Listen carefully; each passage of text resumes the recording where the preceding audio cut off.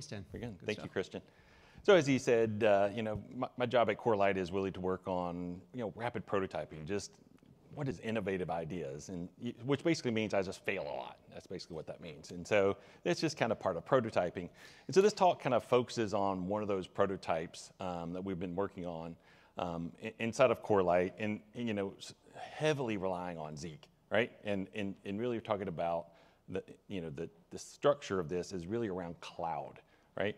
And working inside of cloud environments and the challenges that those cloud environments are going to bring as service loads or compute moves from the on-prem world into the cloud, right? It's kind of inevitable that not all things will, but a lot of things will move there. And as we do, how do we ensure that the data and the network analysis that we've been able to do on-prem is also able to be done in the cloud? And so really want to talk about, first, like, how do you get at the network data in cloud environments, right? We're going to use a couple examples. We're going to look at Amazon Web Services and how they potentially do it. We're going to look at Kubernetes, which is simply an orchestration environment for containers. And then kind of talk about what gap exists because of the way the traffic is acquired, especially when we're talking about private IP addressing and across hundreds or thousands of cloud accounts potentially, all rolled up into one aggregated location.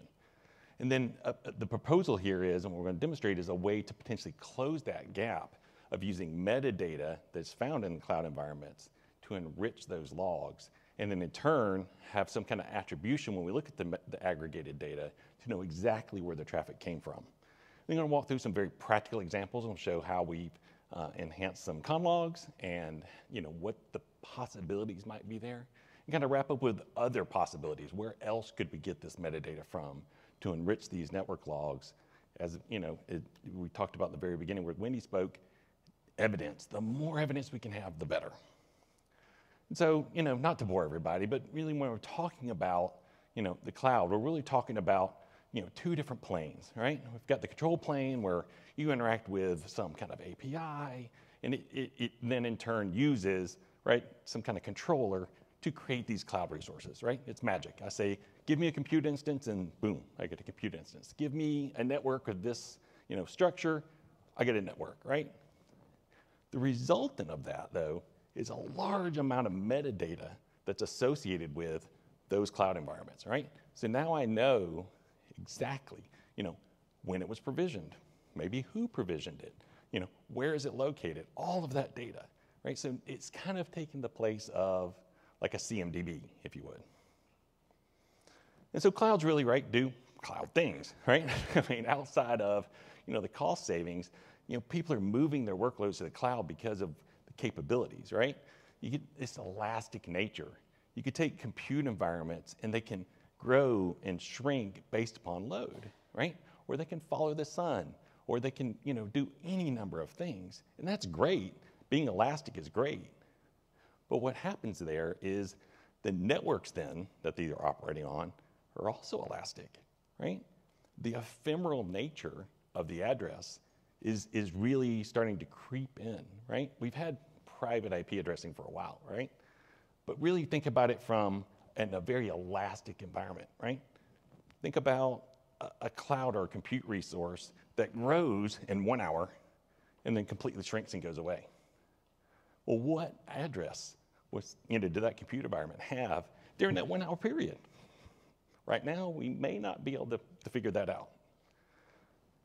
And then on top of that, right, you talk about cloud environments being segmented further, right? And so inside of each cloud environment and most of the, the top three, AWS, Azure, and GCP, you also have virtual private clouds inside of there. And the private part is really the important part, right? So they have, like I spoke of, private IP addressing, but on top of that, they have a centralized touch points, right?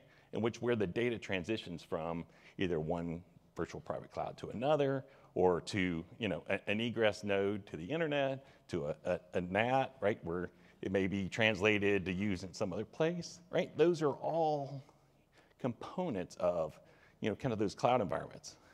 Now extrapolate that, right? So I have one cloud environment, one cloud account, right? So simple. It has 5 virtual private clouds, right? And then each one of those has a set of private IP addressing with it. Okay, I can probably figure something out, right? Now, expand that to an enterprise level.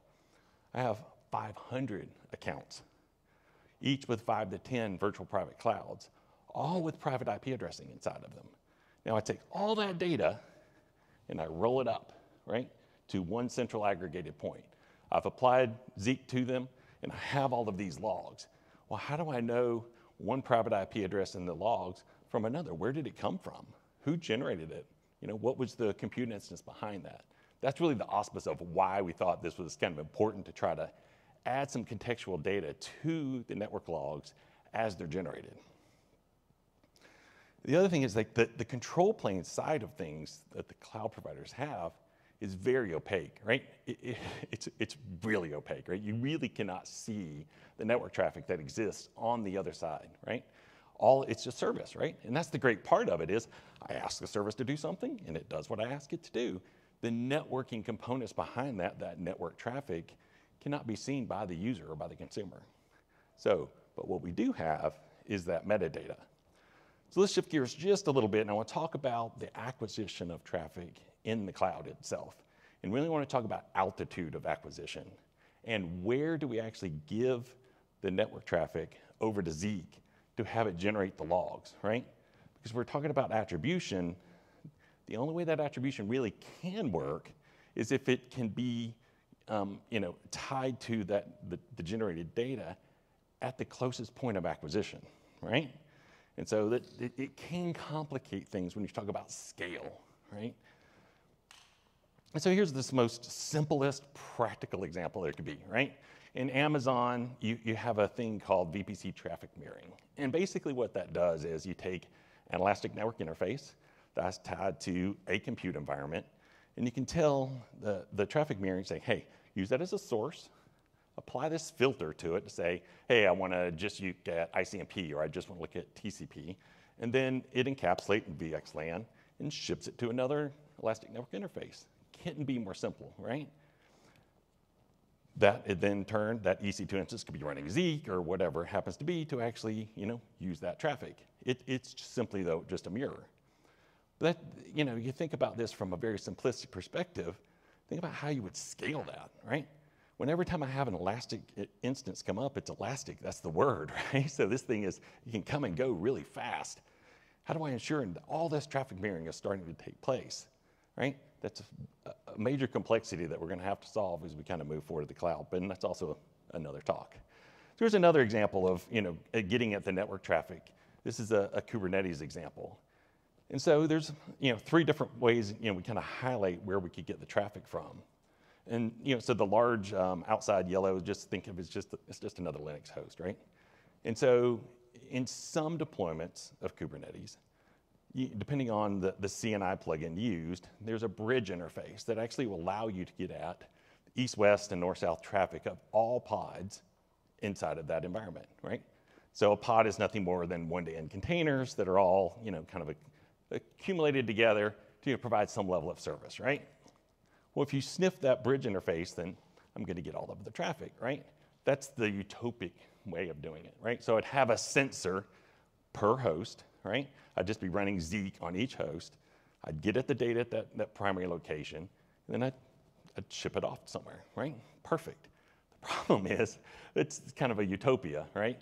In most cases, this bridge interface doesn't exist because the networking is done through a different plugin than, maybe say be Flannel or something like that, or Calico. What is more consistent, though, is that the environment has kind of standardized on using container D as the underlying container management system. So Docker and Kubernetes rely on container D, right?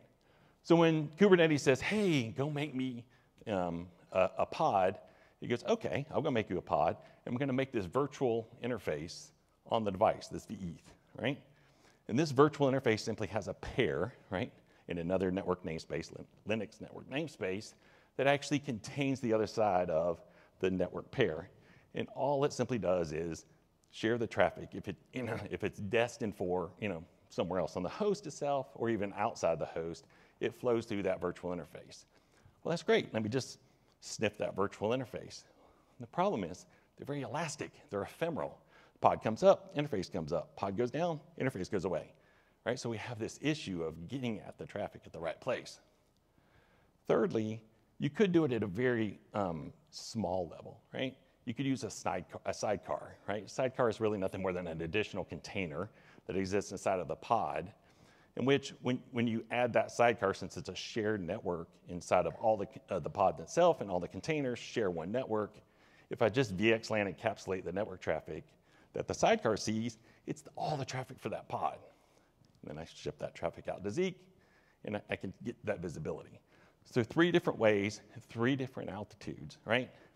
But thing to kind of keep in mind here, when we're talking about attribution, it really kind of hinges on, hey, I'm going to do the conversion of that network data using Zeek, probably on the host itself in this example. And so what's the gap, right? So the attributable data that exists is in the control plane, right? We've kind of already established that. And so really, it really comes down to time. If you go to your IT staff and go, hey, what's this IP address that I'm seeing, right, in this log, they're going to have to go and potentially go through all these control plane events, query, CloudTrail logs or, Kubernetes event logs or whatever it happens to be to find out at a given point in time, this IP address was given to this thing, whatever this thing is, right? And as you heard in the Microsoft talk earlier, that attribution is getting more and more difficult. So I think this is really where this has power is if you can attribute the traffic and give it the metadata at the time that the Zeek log is created, then we don't necessarily have to go back and look at the data plane logs. We have the data we need already in the logs, and that's the idea. On top of that, some control plane data and events are expire, right? Within 24 hours, I think, maybe 48, in Kubernetes, the event no longer exists. It just goes away. And so if you're not logging that and putting that in some other log repository, when your staff goes back to look for, hey, 24 hours ago, we saw this IP address and it was generating this traffic. And they go, well, that IP doesn't exist anymore and I have no idea what it was. So that's a real issue, right? And time, right? The quicker you can attribute the traffic to a compute environment, the quicker we can potentially solve the problem. And it may be the difference between exfiltration of data or not, right? So how do we close that gap, right? How do we bridge those 2 planes together? So the idea is just some piece of middleware, right? That uses the IP address as its key, right? So the IP address exists in both planes, right? And that's where the altitude really comes into play. Because if you're grabbing the data at the altitude using the IP address that the control plane knows about, I can easily marry that data pair back together, right? And then add that enrichment to Zeek and then have it shipped out. And so that's what we've tried to do. So here's an example of some metadata that's available from AWS, right? And so this is an EC2 instance to just say, hey, describe instance. And you get all this metadata. It's all this big, giant JSON blob. But the thing we really care about is this, what I'm going to term the network key, right? It's this private IP address, this VPC IP address. Here's another example, right? In Kubernetes, same exact thing. But look at the detail we can get from that metadata. And we'll quickly see how we might be able to enrich that data inside of the Zeek logs. So here's a con log, right? In which we've used that same network key, and then we've taken the metadata from whatever, AWS in this case, and added it to the con log. So now I can see things like, I know exactly which organizational account out of the 500 my company may have, this traffic came from. And then drill down one more, which VPC inside of that account it came from, which subnet it was operating on, right? Which exact instance ID inside of the environment this traffic can be attributed to, right? Now let's take it a step further. Since I know all this metadata about the instance, I also know things like security groups. I know what security groups are tied to that instance. So pretty quickly, and stuff that Zeek is really good at, right? I can take that security group and go, hey, this traffic, which of these 8 security groups that are tied to this instance would have allowed this traffic to flow through? So now if you're seeing traffic coming, into a box on your network or inside the cloud, and it's not supposed to be coming in there, how quickly you can go, oh, it's this exact rule. Let me go shut that down, right? You're not trying to figure it out, right? You know the exact rule that allowed the traffic to flow through, and you can quickly, make whatever remediation. But also think about it from just an analysis perspective, right? If I have all of, this data, I can say, hey, which of my instances are most voluminous, right? Which of my security groups are used the most? Which ones are never used, right? That way I may have security groups that are dead or not, configuration control may have failed and I have something that's stale and I need to get rid of it. But then also think about, how quickly you can pivot, right? We all know that UID is easy, right? And pivoting. But in this case, like, hey, I have a log4j notice. I quickly can go, oh, this web server was talking to this LDAP server, hence by its name, and I know exactly which two compute environment instances in the cloud environment was generating the alert, right? And I can quickly pinpoint what I need to remediate. Think about it on the flip side. If I didn't have all of this, how long would it have taken, right, to discover this? And was the data even still available once I finally, the analyst actually got around to trying to do the investigation? Same thing in Kubernetes, right? Have that network key. Here I can see two pods talking to each other. Database servers talking to a Redis server. They're on two separate nodes inside of the cluster. Here's its IP address, right? And I know the exact details associated with it. So I think this is, potential for a lot of power as we move into these cloud environments. So how's this done, right? So this is really the meat of it. So what we do is query the API service of whatever, the service source is, and ensure that we have the IP address, IP address we believe is going to show up in the network logs and the network traces, and then we get all the metadata we want associated with it. And we transform that metadata into just a TSV file for ingestion into Zeek. It looks a little bit like this, right? So you have, this wouldn't all fit on one slide, so I wrapped it onto two, hence the pretty little arrow. So just think like this is one line, it's just a TSV, and here's the metadata that's associated with this, each one of these instances, right? This is the exact same metadata we just saw in the enrichment. So then we take those TSV files, ingest them in Zeek via the input framework, right? So just a lookup table. The key of the table is the IP address that we saw, the network key. And then the table of records is just all the metadata is the records itself. So then we just add to a variable like $con, right? And augment a set of records to that. Now the rub really comes into how do I keep this up to date, right? So there's got to be a process. Like our initial prototype is just a polling, right? Like every 2 minutes, we poll Amazon, go, hey, in this availability zone, give me all the EC2 instances that are currently in a state of running, right? And then give me all this metadata. And then update the TSV file, Zeek rereads the TSV file, updates the record set, right?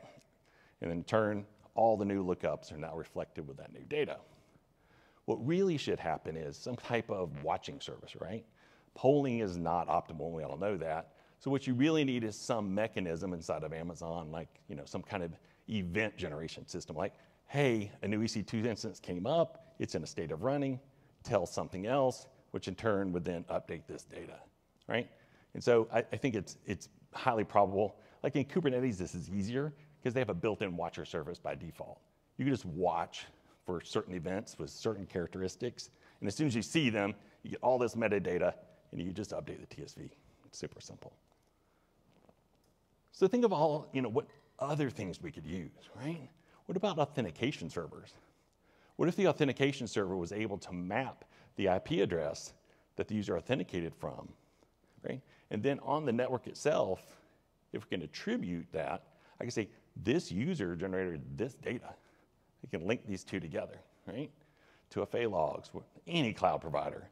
Pretty much anything that has an IP address that's referenceable at the altitude in which we can capture the traffic. That's really the rub, right? Because once it goes through some kind of translation or 3 or 4 steps higher, I can't attribute it back to the actual compute instance, right? So in cloud environments, we're really talking about putting Zeek at the highest level possible, but yet you can still do the attribution. It's kind of a trade-off and it's kind of a trick to do. And it's going to require a lot of automation associated with the cloud environment itself and using the tools that are available inside of that. But also think about what if you could use your orchestration tools and go, I can annotate now the network traffic based upon the version of the application that was responsible for it. So I push out a new version of my pipeline, and now I have a new version running, and I'm seeing anomalous traffic. Well, I know it's at this version I didn't see it, in this version I do. I quickly go, hey, there's a problem, right? It's not just for security. I think it can be used by a lot of different elements of the organization. So I probably flew through that fairly quickly. Any questions?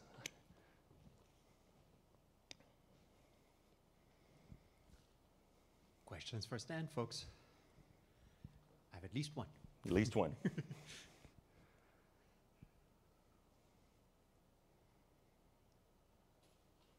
All right. All right.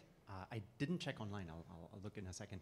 I was curious then, so with these log enrichments, there's every now and then a race condition where you don't really know whether you will get the needed information by the time the log entry gets written out. Right. I was just wondering if you're hitting that a bunch, or in the setting maybe not at all. Yeah, it definitely is there. And that's really where that watching condition happens, right? So if you use a watcher service, right, and the service immediately says, hey, this thing is being created, right?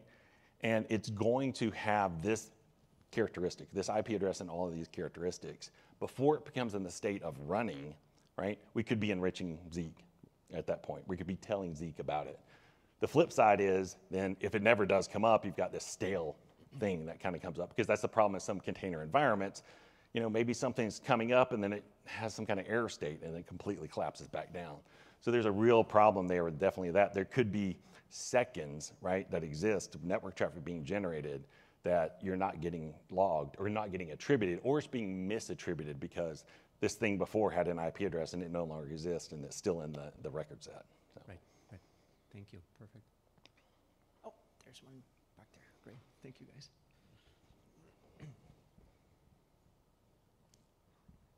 Cheers, thanks very much. Have you tried integrating it with the Zeek host agent to try and achieve this sort of enrichment? No, and that was actually an idea I received earlier yesterday, when someone was talking about the host agents. I think that would be a really well way to get that data in. This is really just, hey, what's the quickest way I could potentially prove that this would work, right? And then, hey, can I give it to some customers? And actually, we're running it internally to Corelight to see what's its value. Does this actually have value to consumers of the data, and how can we apply it to security? But yeah, I think that's definitely a viable option. All right. Any other questions? Take a quick look online. Nothing there? Or did you look? Okay. Cool. Well, if there's nothing else, let's thanks Stan for a great talk. Yeah, Thank you for coming.